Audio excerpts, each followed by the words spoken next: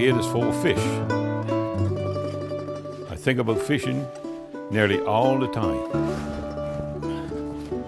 Growing up, my heroes were the best fishermen, the best hunters, the best log cutters. Yabba dabba do. My name is John Gillett. I live in a fishing community called Twillingate, Newfoundland. And it's a beautiful, beautiful community, in my opinion. Fishing is a family affair for us. Yeah, I'm the fifth generation, and my son is the sixth. So we've been fishing ever since our family moved from England. We fished every fish that you could fish. Salmon and codfish and turbot. But not now. Now it's not like that. Our water temperature changed.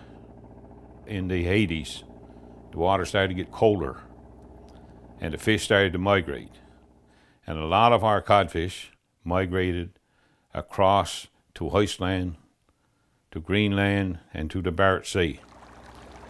In 1992, there was a collapse of the groundfish, not only cod, but turbot and flounder and all this. And when these fish went out, a lot of our fishermen here in this community gave up fishing. Then the government put on the restrictions on the remaining fishermen, and that's what happened. People had to move out of Newfoundland because of the cod moratorium. In this little cove here, this little place here, is me and 3 others. That's all is left. Gone. Everyone is gone. We can't get quotas, enough fish to be able to live. Back prior to the 92, we get up in the morning, we was going fishing. We fished whatever we fished. Only thing that told us and had control of us was Mother Nature. But not now. If the present trend continues with the low quotas, there won't be anybody left to participate in a future fishery.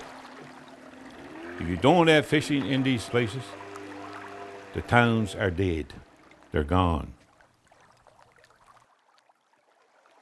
We're 500,000 people with a strong culture.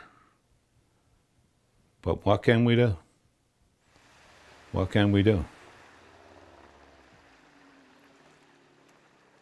But it's still a good life, you know?